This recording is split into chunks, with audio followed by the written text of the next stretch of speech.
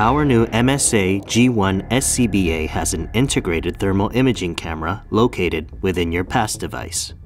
This thermal imaging camera can be used while the SCBA is on or off. To utilize the iTIC while your SCBA is turned on, locate the green reset buttons on either side of the PAS device. To activate, simply press and hold one of the green buttons until the PAS beeps twice.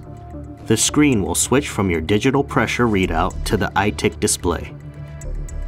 Point the lens on the front of the PAS at the object you wish to assess. To change the color palette of the screen, press and release one of the green buttons until you have reached the desired color. Each color palette has a specific function. To disengage, hold down one of the green buttons for 3 seconds.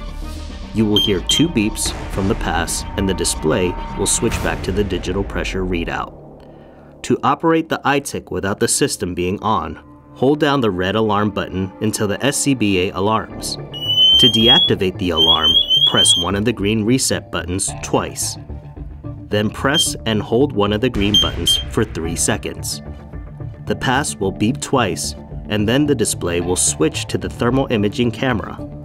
Our Bullard thermal imaging cameras are still the primary thermal imaging cameras and should be carried by all company officers in structure fires to guide their crews to the seat of the fire and assess for fire spread. The MSA G1 iTIC may be used for firefighter emergencies or as a secondary means of assessing temperature and fire activity. For additional information, please access the attached training materials.